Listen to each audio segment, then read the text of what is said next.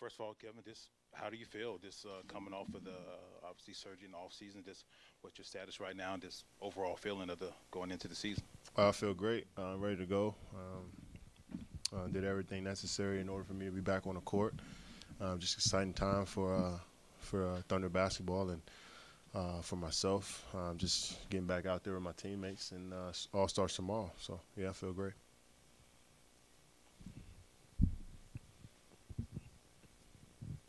Did it take a while for you to kind of trust everything? I mean, I know you've been playing pickup and everything 5-on-5. Were you trusting the injury after the healed from the get-go? Yeah, no doubt, no doubt. And never want to live in fear. If I love the game so much, so if anything were to happen again, I have to live with it. So, yeah, I think if I'd have went out there with doubt in my mind, I would have, something would have happened. So I was always taught, no matter what, if I'm on the court, I'm all right. Kevin, did you have the opportunity to do some things this offseason that you normally wouldn't have been able to do, considering you had some more time on your hands? Yeah, I did. Can you describe some of those things you were able to do? No, I'd rather not. Respectfully. Yeah, Kevin, you guys spent the last 5 years or so at the forefront of all NBA discussion. Yeah. Last year, all the injuries don't make the playoffs, sort of fall off the radar. And some people have you back on the radar and some people don't. Yeah. Do you like sort of this status all of a sudden, which is different from what you guys have been since 2011, really? I feel like I'm playing the game right now. It's so hot.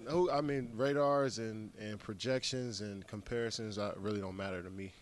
I mean, that's not my job. My job is to go out there and work as hard as I can every single day, and try to be the best leader and best teammate I can be. That's for you guys to debate with each other and fans. But me as a player, I don't worry about that stuff. Yeah, Kevin, did you watch the playoffs at all last year? I did, even though I lied and said I wouldn't. Yeah. What was that experience like for you? It sucked. It sucked. I hated seeing someone else win. But it's some great basketball games being played. And, I gotta respect it. But I hate seeing those guys win.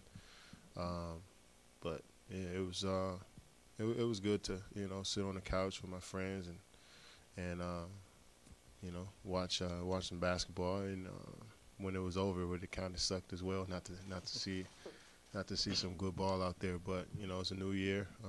Man, around this time, every team's excited. So yeah, I'm looking forward to the season. Kevin, with your free agency all year long, the fans around here obviously want you back. Do you want them expressing how much they want you back, or do you already know, or would you rather not hear anything from the public? I mean, if that's something I can't control. I'm not one of those guys that is looking for praise or looking for anybody that's just I don't know how to put it, but to I guess lobby me or whatever it is. But no, I never look for stuff like that. I just enjoy playing the game of basketball, and I enjoy these wonderful fans here, and just want to give them the best version of me I can. That's all I can do. I can't control everything else. Kevin, was there a specific moment or move that you made maybe during the offseason where you thought, I'm back, it's fine, I'm finally here again? I never thought I left. Yeah, I never thought I went anywhere. I just had a little small break. Kevin, for Telemundo, we saw in the summer you spent some time in Spain. Can you tell us about your experience over there, and were you able to pick up some words in Spanish? I think I pick up more words in Spanish from watching Narcos than I did from being over in Madrid. But it was an amazing experience for me. Had a great time. Biked around the city, seen some beautiful parks and different sites. It was amazing. So I'm looking forward to going back. Kevin, a couple guys who had been to Russell Westbrook's wedding said that it put into perspective how much you guys had all been through and how many people you had come into contact with, just from being 19, 20 years old here to now being Russell getting married. Yeah. What was the experience like for you? It was eye opening.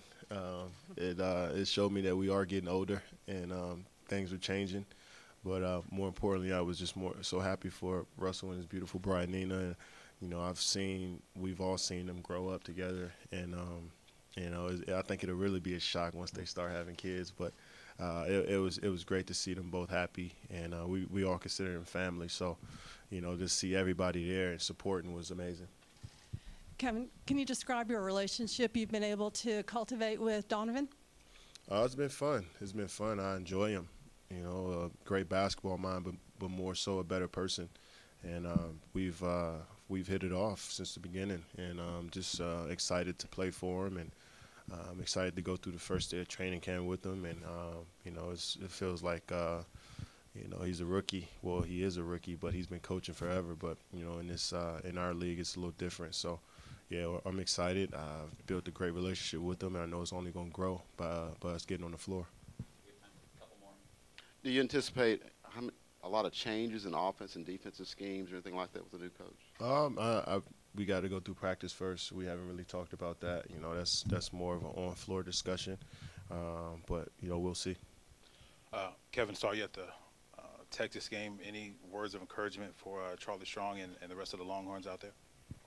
That's a low blow, man.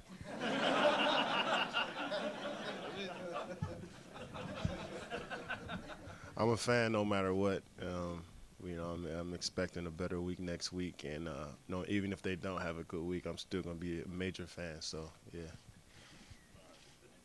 Last one, Royce. Katie, when you're a contributor now to the Players Tribune, and in that release you said that you wanted to be able to talk without any distortion. What did you really mean by that? Exactly what it's a hit. Yeah, I know you guys have to do a job, but sometimes our message isn't portrayed as the way we want it to. And I think it'd be a cool outlet. I'm not using it just to bash the media or,